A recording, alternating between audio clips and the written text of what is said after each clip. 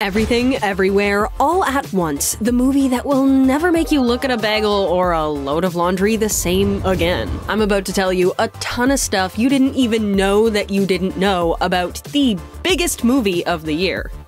Though, seriously, despite all the multiverse mayhem and mind-blowing CGI, the craziest thing about this movie was probably the budget. Our film is an independent film. It's fairly low budget for the ambition of the script. Directors Daniel Scheinert and Daniel Kwan only had $14 million to make this movie come to life. Considering the film made over $104 million at the box office, that's a pretty good payout for a low-budget indie movie, which is totally what this was. A low-budget indie movie. Okay, maybe medium budget, but for a film with CGI action sequences that could rival the Avengers, 14 mil is practically a drop in the bucket. Or maybe even a drop of detergent in the washing machine? Sorry, I'm getting ahead of myself. Really quick though, if you guys want more awesome behind-the-scenes footage of your favorite movies and TV shows, subscribe to this channel so you never miss a video. It's worth it, I promise. Anyway, despite the film's low budget, they managed to hire some serious talent. But did you know that Michelle Yeoh wasn't originally cast to play the lead character Evelyn Wong? The Daniels actually envisioned Jackie Chan to play that role. That's right, earlier drafts of the script featured a male protagonist. I can see why they'd want to cast Jackie Chan because there are so many epic fight scenes. But honestly, Michelle did such a good job with the stunts and action, I'm glad they chose her. Also, just a fun fact before I move on, Everything Everywhere actually used real archival footage of Michelle at the premiere of Crazy Rich Asians. Talk about meta. And I'll talk more about her in a sec, but first I just gotta tell you about the effects.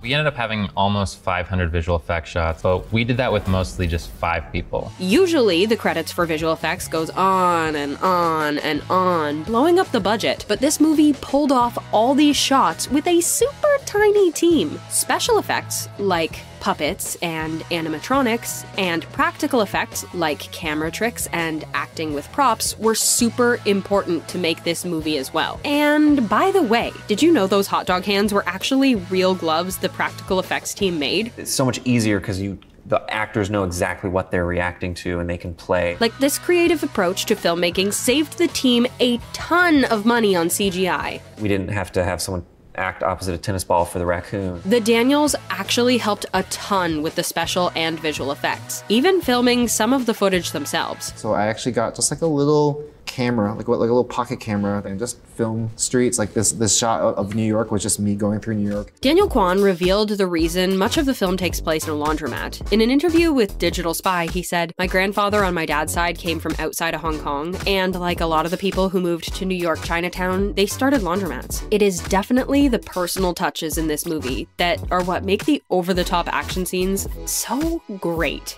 That's just one of the many personal aspects of the film, and also why Michelle was so excited to take on the role of Evelyn. She wanted to act in a movie that would highlight narratives often erased in mainstream movies, like immigration hardships, queer identity, even the ways mother-daughter relationships can be indefinitely complicated, almost as complicated as the multiverse itself. Michelle has been in a ton of great movies, including Crazy Rich Asians, but she felt the role of Evelyn offered a unique and exciting challenge in both the thematic content and practical effects, especially on such a small budget. In the end, she was perfect for the role. But did you know that Awkwafina was originally going to be cast as the lead? Well, that is, after they decided not to cast Jackie Chan. Though the official reason was never released, it seemed like a scheduling conflict prevented Awkwafina from taking the role, probably because she was shooting 2 other films at the time.